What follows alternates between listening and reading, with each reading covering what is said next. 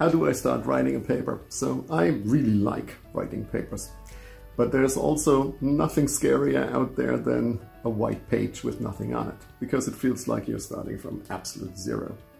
And so here's a few tricks and like what I do when I write a paper every time I do this. So for me, the most important thing is to make that white page disappear just as soon as possible. So I start a new document, and then I write the title. I write my name, I write my affiliations, and then I write keywords, I write the different parts of the manuscripts or the subsections, and then I write references. And then already there's something on that page and it's no longer white. It may seem like a small thing, but I think it's important. And then you never really start from zero, because there's actually stuff in your head, right? Otherwise you wouldn't be thinking about writing this paper in the first place. So then it's important that you start filling these subsections with bullet points and notes, stuff that's in your head. Just write it out as it comes to you and as you think of it.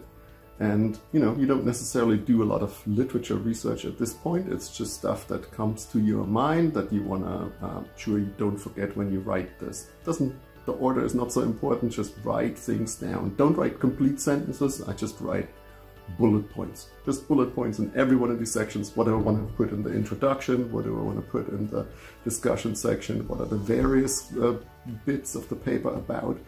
Then I write down ideas about what would be good figures and display items. What could they look like? Maybe make like a little sketch of what a figure could look like, and then I paste that in.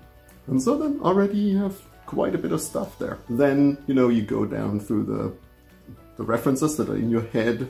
Maybe you remember them sort of a little bit, or you have a reference manager and you search for them and you start putting like just notes. I just put them in as notes, those references that you could cite at the different parts of the paper. And if you work with a reference manager, which I'm sure everybody does, then already maybe start assembling that list. And again, this is starting to become quite a document with lots of stuff already in it. And then break it down into little bits.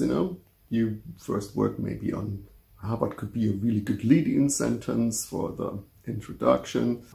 How do I want to have the introduction flow, for example, and write some bullet points there. Rearrange the things that you have jotted down as just notes and bullet points. And over time form each of these sections bit by bit.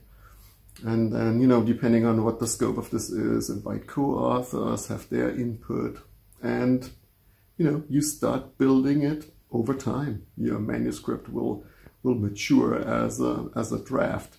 And it all started with making, a start by just getting rid of this empty page. So, good luck with your paper.